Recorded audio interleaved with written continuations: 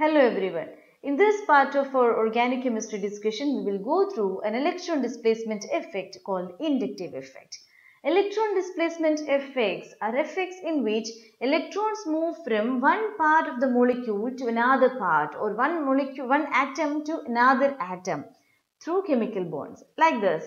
These are atoms bonded together and suddenly, due to some reason, electron pairs possessed by this atom now move along the chemical bond, along the bonding across the neighboring atoms to reach another position entirely different from its original position.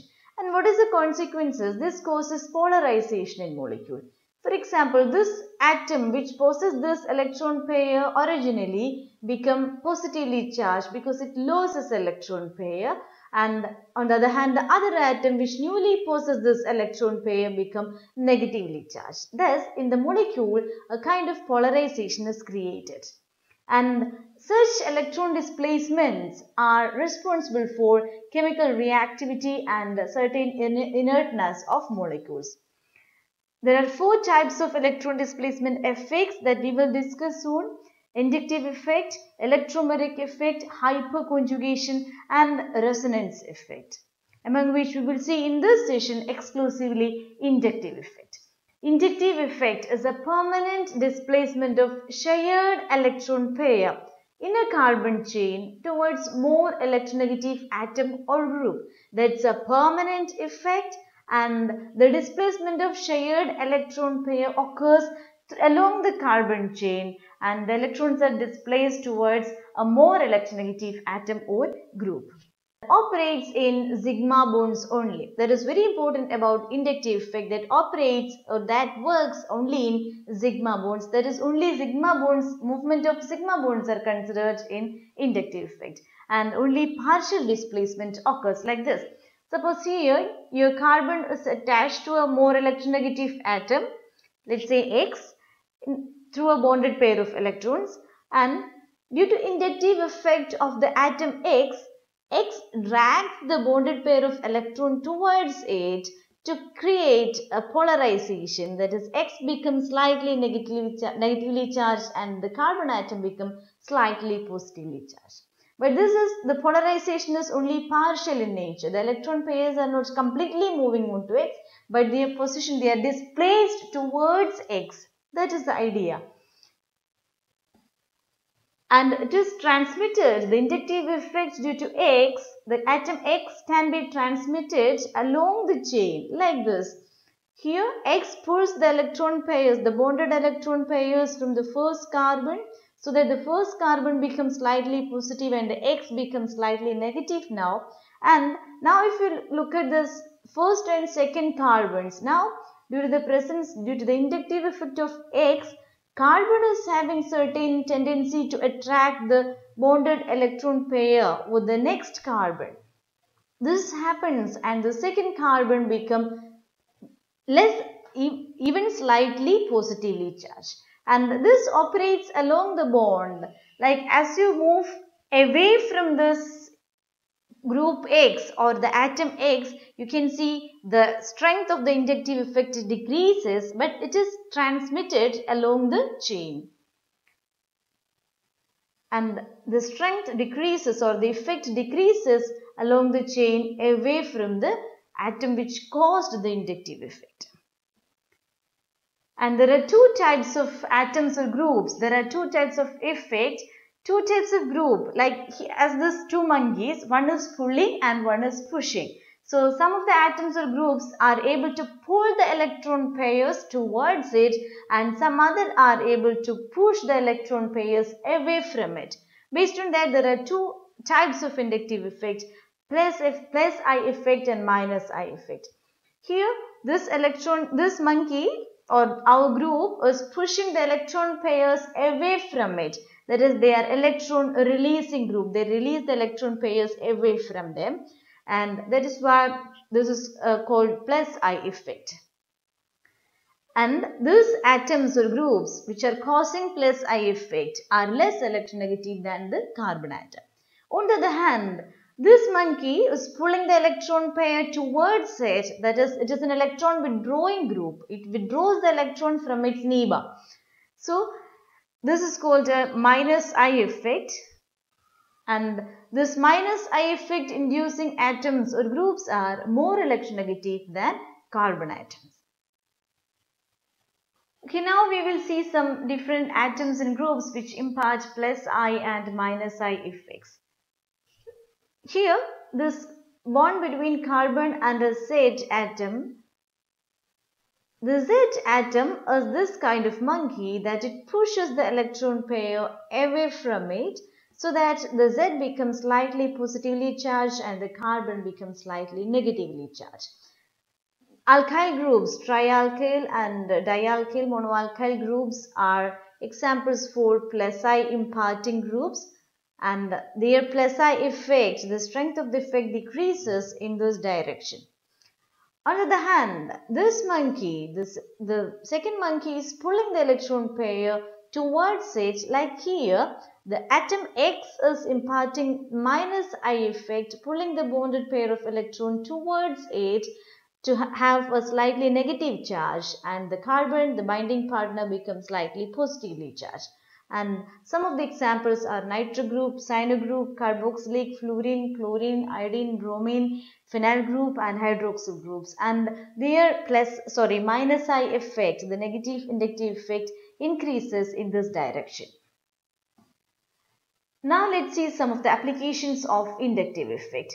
We can explain a number of structural features on the basis of inductive effect, and one of the most important one we will discuss here, organic acid, the strength of organic acids and bases obviously.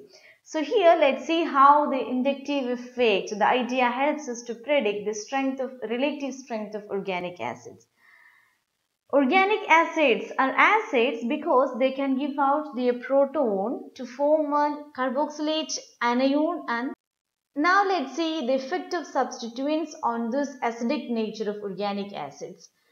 Let's consider these three acids, the formic acid, acetic acid and propanoic acid.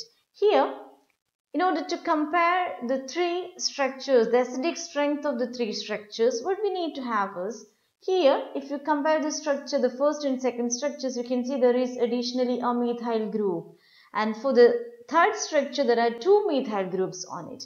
We know methyl groups are imparting plus I effect, the positive inductive effect, and this number of methyl groups increases as we go down in the structures, and that means the magnitude or the strength of plus I effect also increases from the first compound to the third compound. And as there are more plus I group, more methyl group, the electron density, the methyl groups being the electron releasing groups, they release electron pairs. The electron pairs are displaced away from the methyl group, and the oxygen, that is the carboxylate oxygen, become more electron rich. That is the electron charge, the negative charge accumulate on this oxygen here. That is why the carboxylate anion here will become destabilized, because as there are more charges accumulating on the anion, the species will become destabilized. Therefore, the tendency of the species to form the anion, that is to undergo deprotonation, will decrease if you have more and more methyl groups. Okay, so where there is more methyl groups present, it will be less acidic because it does not want to form unstable carboxylate anion. The carboxylate anion become unstable because of the presence of the methyl group, the plus I effect, the electron releasing effect. So acidic strength increases in this direction. There is the dimethyl compound is least acidic, whereas the formic acid is the most acidic among the three. Now let's consider substitution with negative inductive effect, minus I effect. Considering these three compounds, acetic acid, chloroacetic acid and dichloroacetic acid, we can see there in the second and third compound there are chlorine atoms. Comparatively, the third compound, dichloroacetic acid, has more chlorine atoms than the previous one. So, These chlorines are imparting minus I effect, that is they are electron withdrawing groups. As we go down in the structures, we can see the number of chlorine atom increases. That means the negative I, the minus I effect increases.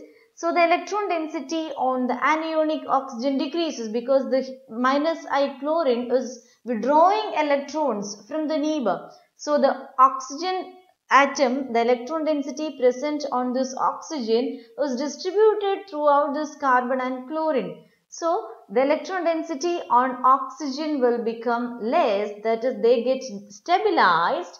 Therefore, where there are higher chlorines, the molecule has higher tendency to form they are more acidic.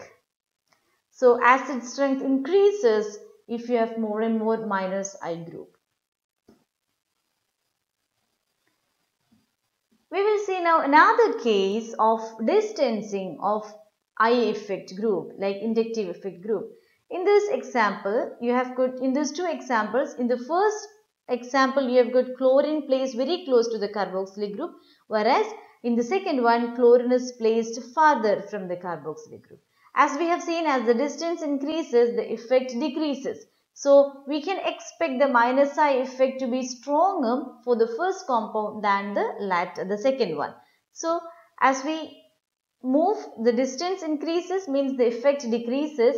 So in the second compound you have got a less intense effect than the first compound. So the second compound, chlorine, withdraws its electron in a less magnitude than in the first case. So the negative charge or the charge on this oxygen is more stabilized in the first case where chlorine is neighborly placed, whereas the charge on this oxygen is less stabilized because chlorine is placed far away from it. That is why the acidity decreases or increases in this order. Okay, now let's see how to predict the basicity of organic bases. Organic bases are basic because they have a tendency to accept protons to form protonated species like ions. Here they are basic, especially when you have groups like amino group, they are basic because nitrogen has got lone pair of electrons. And let's explain the effect of substituents on the basicity of organic bases. Considering ammonia, methylamine, dimethylamine and trimethylamine. As you move down, you can see the number of methyl groups increases, the plus I effect increases down. So as you go down, the plus I effect increases and hence electron density accumulates on nitrogen because the methyl group are electron releasing groups. They gives out electron away from it. That is, the neighboring nitrogen become electron rich. And where there is more number of methyl group, the nitrogen become more electron rich. So as the electron density accumulate on nitrogen in the very last case, you can say nitrogen is readily able to lose its lone pair of electron because it is highly charged now. So in the very last case, nitrogen easily loses its lone pair of electron, so it becomes highly basic in comparison to the previous or upper structures. So basicity increases downward in these examples. So with that, we can close this session of inductive effect discussion, and in the next session we will discuss electromeric effect. Until then, bye.